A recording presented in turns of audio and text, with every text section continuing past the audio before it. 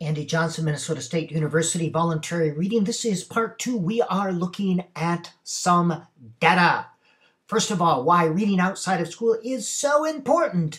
Minutes a day, words poured over your head, percentile rank in achievement.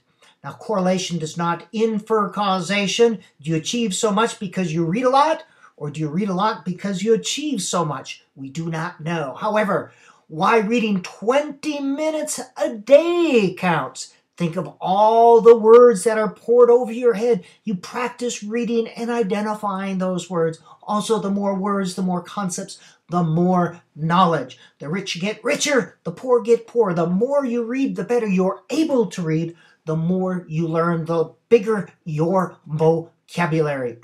Why can't I skip my 20 minutes of reading today? And that is a great goal for all students, especially, well, all students, 20 minutes a day. And think about the difference in the number of words that are poured over your head.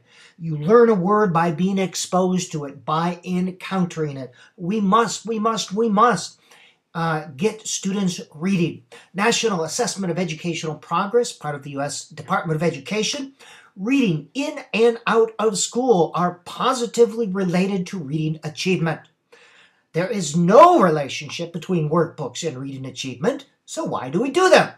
A note, correlation does not infer causation. If you come from a home that is a strong reading environment, there is higher reading achievement.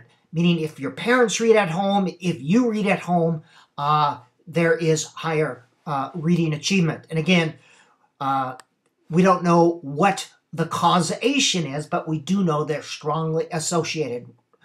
Federal funded Title I and special ed programs have not increased students' volume of reading. It does not motivate them, not want them to want to read more. Why is that? Usually because it's just drill and skill of some reading sub-skills. It's useless, it doesn't make any sense, and it is not enjoyable. It creates more of an aversive conditioner than a motivator. 3 premises. Reading is pleasurable. Those who find no pleasure have not found the right reading material. Teachers' #1 job is to help children fall in love with books. People become better readers by reading practice. Reading ability improves throughout our lives as we continue to read. We become exposed to more words, more concepts.